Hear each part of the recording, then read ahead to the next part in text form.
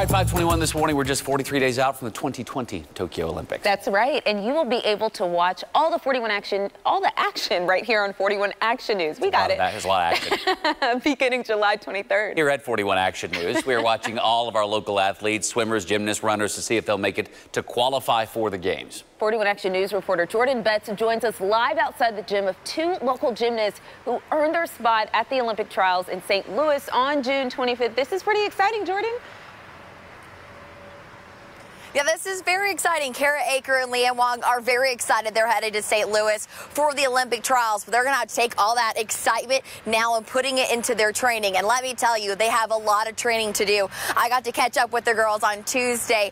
They had just gotten off the flight the night before as they came back from Fort Worth after championships, and they were back into the gym getting ready for the Olympic trials.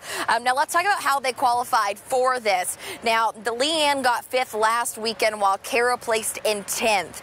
Now, those qualified them for the Olympic trials. And so for the next 2 weeks, these women will be doing 2-a-days. Yes, you heard that right, 2-a-days, perfecting every move in all of their routines.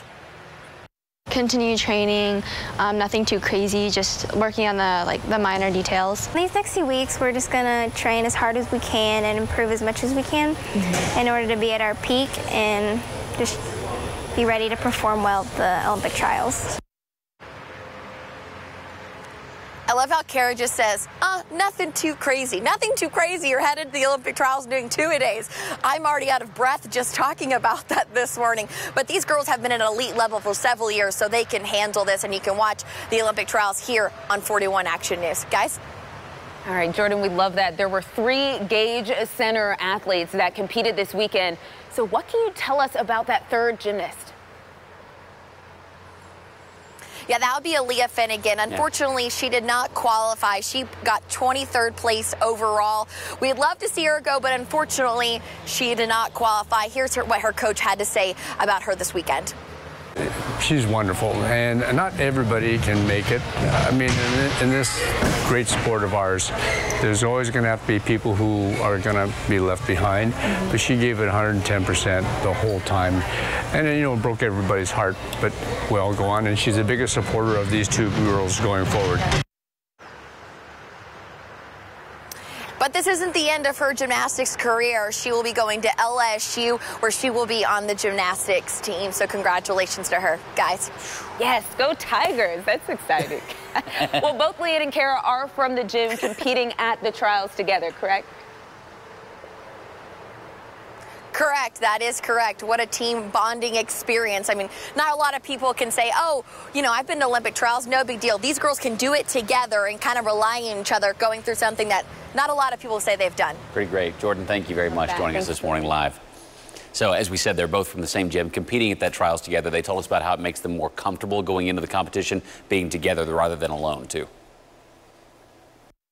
I'm so thankful that she's going to be there with me, that I don't have to, just knowing that she's going to be there through it all with me, and we get to do it together. It's just one of those, kind of really bonding experiences. It's really exciting to have 2 of us going to the Olympic trials so that we can train together and help each other along. And just when we're going out to compete, it feels like we're practicing at home since we have our teammates with us.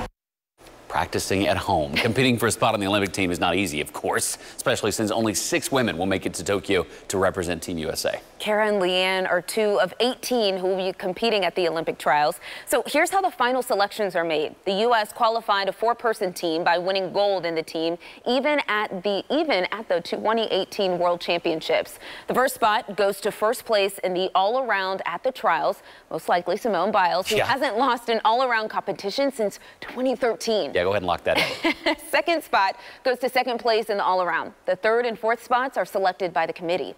So there are 2 individual Olympic spots. They are still part of the U.S. team, but won't be allowed to compete in the team event.